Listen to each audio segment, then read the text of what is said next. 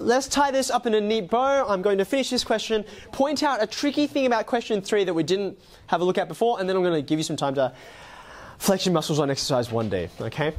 Man, I used to be able to say the number 1 and the letter D together and keep a straight face, but I can't anymore. Stupid boy bands. Anyway, so let's have a look at this. You can see I have already factorized, and hopefully you identified that quadratic factorization in both cases. Do you agree? Does that look okay? Yep. Now you might notice as well, I've added this obscene extra amount of space and I'm holding a different color in my hand because what I'm about to do is to get that common denominator and write this in a way that just makes it easier for my brain. Okay? So I can see I already have this common factor on both denominators, x minus 2, so I don't need to multiply this guy by x minus 2 because of this. I already have it, right? What do I need? What is the missing term that's going to be multiplied on the top and the bottom? Yeah. X minus 1 to there. X minus 1 over here. X plus 2 to there. And x plus 2 over here.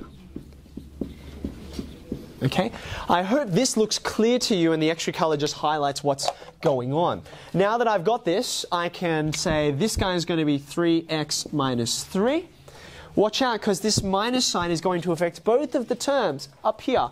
Right? So when you go ahead and you expand that numerator, the minus sign is going to attach to that plus 4 just like it attaches to the 2x. Okay? Did anyone expand the denominator? No, because at the moment, like we factorized so that we can put these together, but then there's nothing that tells us that indicates one way or the other. Oh, it might be helpful now to expand, or it might be helpful now to factorize. It's kind of done its job. So I can leave it down there as it is. Okay. Once you take care of the top, that becomes minus 2x minus 4. Collect your like terms. How many x terms are left on the top? Just a single x? Minus 7. Minus 7. Thank you very much. And then all of this is left hanging out there. All right, now just one last postscript, and it's a bit of a pedantic point, which is why I didn't mention it earlier. But just put your pens down. And I want to draw your attention to something a bit weird, and it doesn't really, you don't have to worry about it in this context, but you will have to worry about it in the future, especially as we go into this next topic called functions. Okay? Have a look at what I've written. Okay? I wrote here, this is the question I started with, and then I wrote a series of equals signs, 1, 2, 3, 4, 5, 6, whatever number, which is to say, okay, I'm going to say that this thing is the same as this object I finished with, like so. Okay, and every line was equal, and you all followed along with me. We even tried it a different way, and everything was fine. Okay? Now, this is mostly okay, except sometimes, with particular values, you can break things down. You can make things stop working. For example, have a look at this last expression, the last one I've written down. Can you tell me, because x can be equal to anything, right? When x is equal to 0, what is this expression, the whole thing? What's it equal to? When x equals 0, when I put in, if I were to substitute x equals 0 into here, what would you end up with as the answer? 1. You'd end up with 1, right? 1 divided by 0 plus 1, right? That gives you 1, yeah?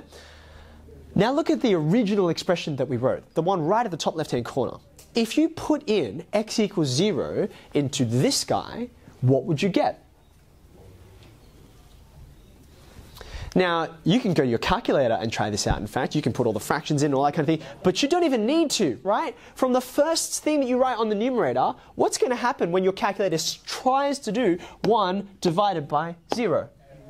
It's going to say, math error. It's going to say, forget it. You're an idiot. You don't know how to use me. You're not supposed to divide by 0. You're going to, like, end the universe, okay? We can't divide by 0. If you're interested into why, we can follow down that rabbit hole another time. But my point is that putting x equals 0 into this first thing, it just kind of explodes. But then you put into this and it seems to work fine. Okay? Now the reason why is because we basically did this. Right? We didn't say it explicitly in here, but we wrote it in there. Right? That's when we multiply by x on x. Now, if x were equal to 0... Sorry, let me start again. If x were equal to any old number, like 1 or 3 or 4, this would be 4 on 4 or 3 on 3. Everything would be fine. But if x were 0, that's a big no-no. You can't do that, right? You can't just say, I'd like to multiply by x on x, because it shouldn't change things, right?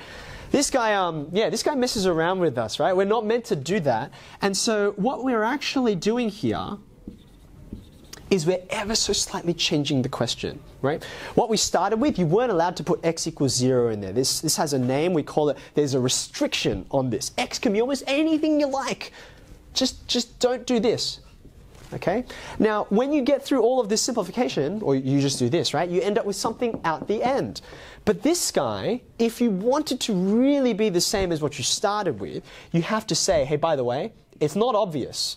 It doesn't look obvious from this at all. Like you should, it looks like you can put 0 into that, but you can't, because this is where we came from, okay? So I'm just going to put that caution there, and I'd love you to just jot it down. At the moment, like I said, you won't really have to worry, like the answers to your questions, the solutions will not ever say, hey, by the way, say this. But this will become really important. You'll see why I made such a big deal about it now when we start to deal with these guys and start to graph them, okay?